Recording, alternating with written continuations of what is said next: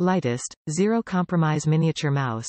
10% smaller than the Viper and lighter at 61 grams, with a 8500 DPI optical sensor befitting the most serious gamers without the need for drilling holes in the chassis like competitor mice. Faster than traditional mechanical switches. Razer optical mouse switches uses light beam-based actuation, registering button presses at the speed of light for absolute control.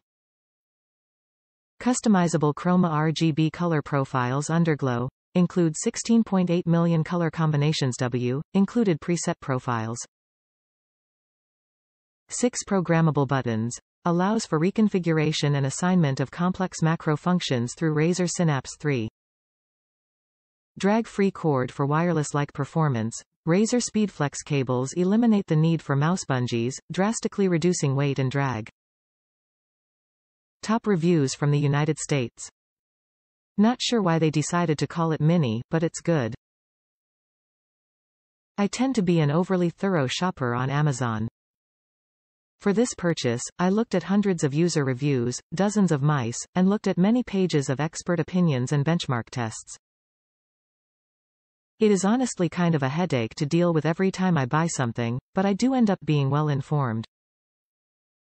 My criteria were high value to cost ratio, improved ergonomics from a basic style mouse, excellent performance and at least 2 extra buttons with actual usable placement.